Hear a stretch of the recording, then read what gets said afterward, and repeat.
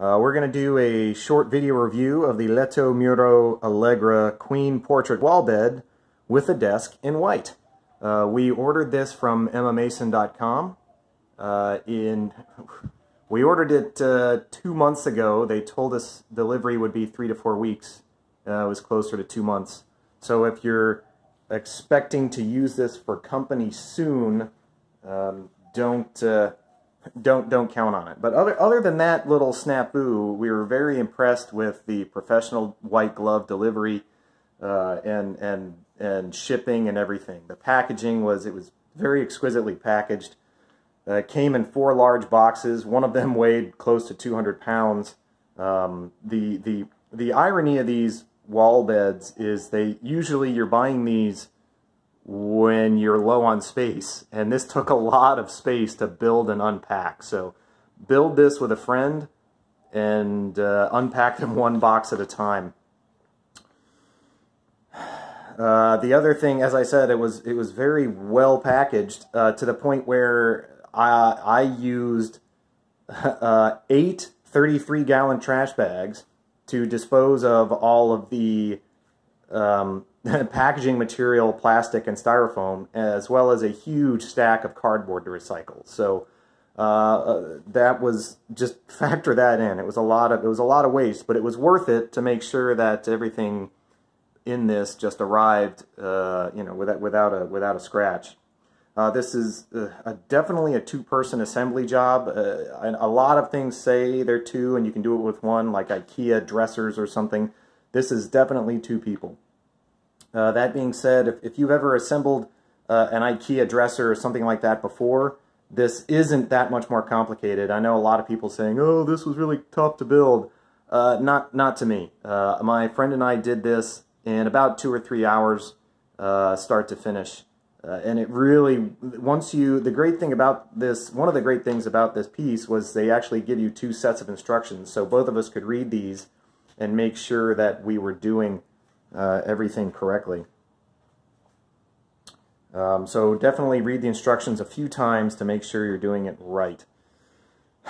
These front 3 handles, in some of the pictures, they look very dark. They're actually kind of more of a polished stainless look here. We were afraid we were going to have to replace them for like 20 bucks from a big box store or something, but they actually go well with everything else in the room.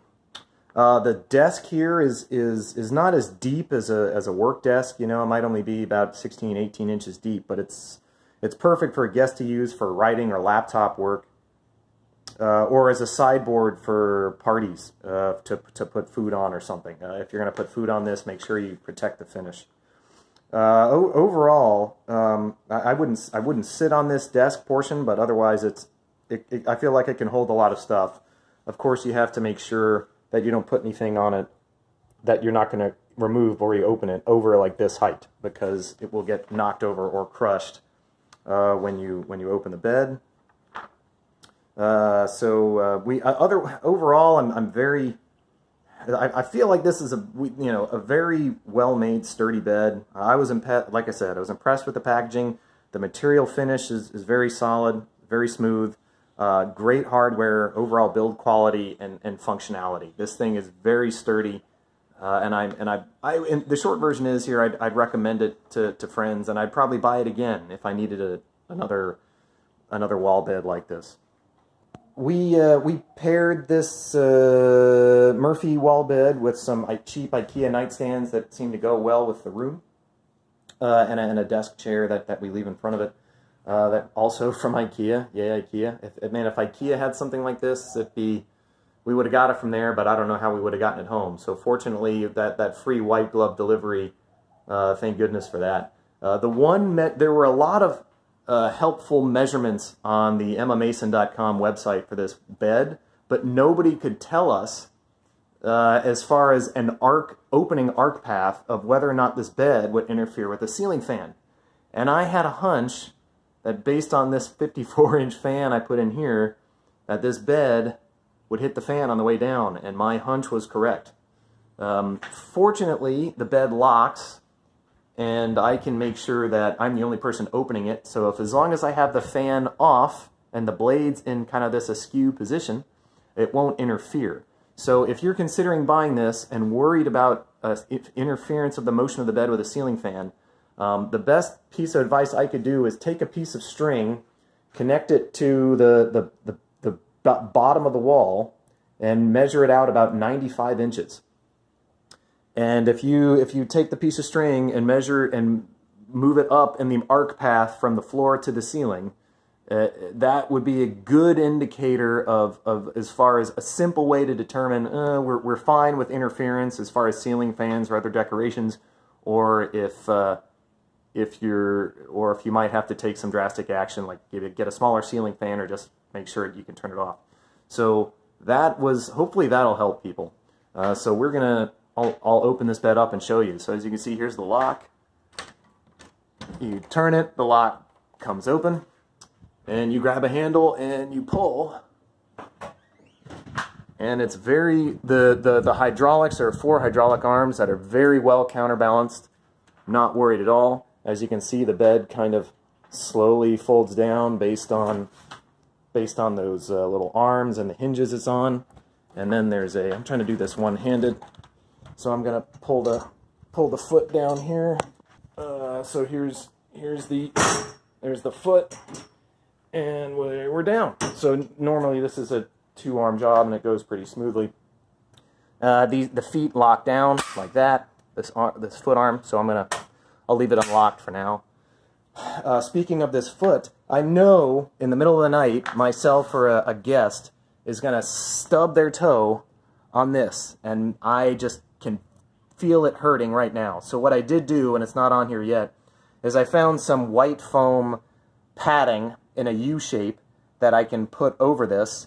Very similar, or rather the exact same product that you would use to baby-proof a coffee table. So that's what I'm going to do there. So that's equipped for that one. This is a standard queen kind of foam mattress bed. One of the popular ones you've probably seen a lot of commercials for. And it fits on this frame nicely. This is just a kind of a waterproof, breathable mattress pad that we left on there. So that's how easily it opens. As you can see, the desk kind of folds from perpendicular to parallel in nice smooth motion with those arms. So my wife and I did stay on this bed just to try it out and break it in the very first night we had it, and it was pretty comfortable. This bed was very sturdy. I wouldn't jump on it, but you could certainly stand on it. It was weird to have this gap behind your head of about 8 or 10 inches instead of having a headboard. This pony wall right here on each side kind of makes it awkward to reach anything on the nightstand, but that's just part of I think the structural integrity that this thing needs, and it makes it look good when the bed is folded up. And you don't want your guests to be too comfortable, right? So I wouldn't call those two things deal breakers. So here's the other interesting thing about the installation of this guy. So the minimum height on the website for this bed is 96 inches or 8 feet. My ceiling here is 96.5 inches, so technically it fits. It's above the minimum.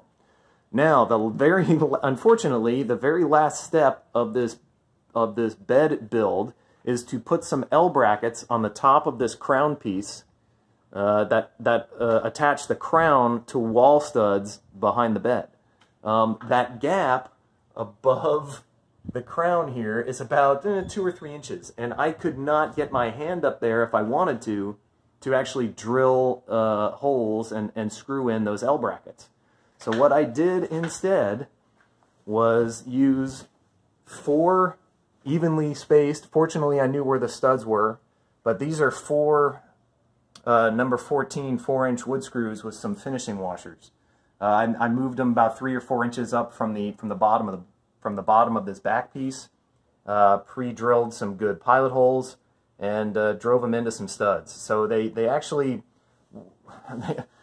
since there was already a bunch of exposed hardware, these locking pieces that lock all the pieces together here, I figured, well, these screws wouldn't look too bad.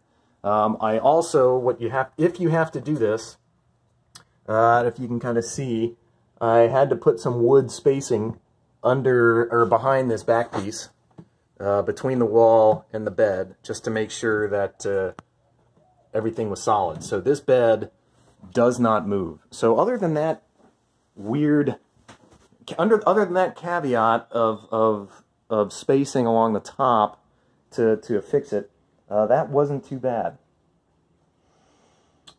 So that is essentially this wall bed. We loved it as long as you have enough room to open it and get around. It was an easy build. It's very sturdy. I think it was worth the money.